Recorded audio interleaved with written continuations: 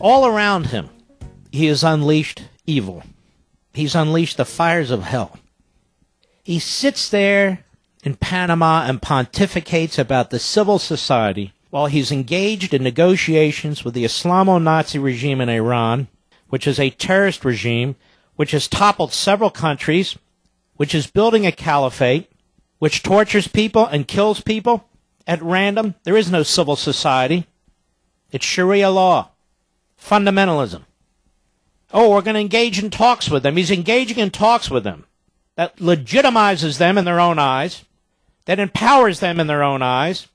He wants to lift sanctions so that tens of billions of dollars pour into this terror state so that they can continue to build their nuke program, continue to perfect their ICBMs.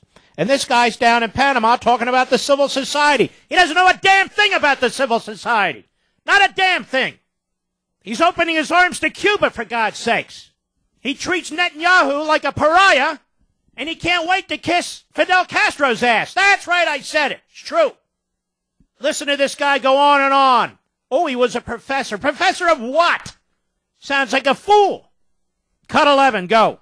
As we move towards the process of normalization, we'll have our differences government to government with Cuba on many issues. Just as will part of those differences be, pal, the gulag that they have with their political prisoners in there? Where they're tortured, where they're beaten? How about that? All huffy about Indiana and RIFRA. There he is, shaking hands 2 Decembers ago with Raul Castro. Raul Castro has blood on his hands. And now I guess Obama does too. Go ahead. At times with other nations within the Americas, just as we differ with our closest allies. Oh, isn't that some, ladies and gentlemen, and you may differ with your husband, you may differ with your wife. But the mass murderer down the street, you may have differences with them too, just like you do with your husband and your wife. Is this guy a clown or what? And he actually thinks what he's saying is so profound. It is. It's profoundly stupid. He's an embarrassment. Go ahead. Nothing wrong with that. But I'm here to say that when we do speak out, we're going to do so because the United States of America does believe and will always stand for a certain set of universal values.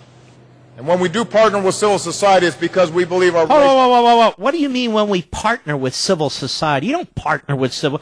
He doesn't even know what civil society means. When we partner with civil society is or it isn't. It exists or it doesn't. You don't partner with it. Go ahead. Should be with governments and with the peoples that they represent. So... And when we do partner with civil society, it's because we believe our relationship should be with governments and with the peoples they represent. Tell me, do the Castro brothers represent their people?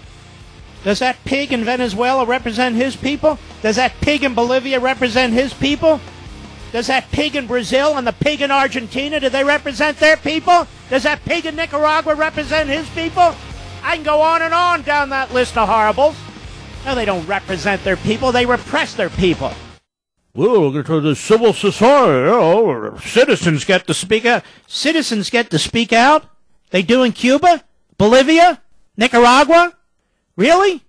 If you're a prosecutor in Argentina, you're going to wind up with a bullet between your eyes, or they're going to accuse the guy of committing suicide. Or Venezuela, where they just convicted the top opposition leader, a mayor of another city. He's been thrown in prison. Oh, yeah, sure, listen. The civil society, but we're going to open negotiations, we're going to release money, we want trade. 50 years of failure, he said earlier. 50 years of failure, Cold War failure.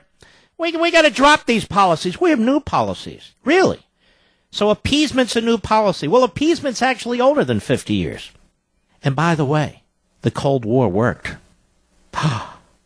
Wow. Where's the Soviet Union today? There is no Soviet Union today. Wow, the Cold War worked! I was thinking during the break, Obama can't give his civil society speech in the Middle East. He can't give his civil society speech in Russia. That must be why he's in our hemisphere, giving the civil society speech, because the Obama touch hasn't touched it yet. Well, here it comes.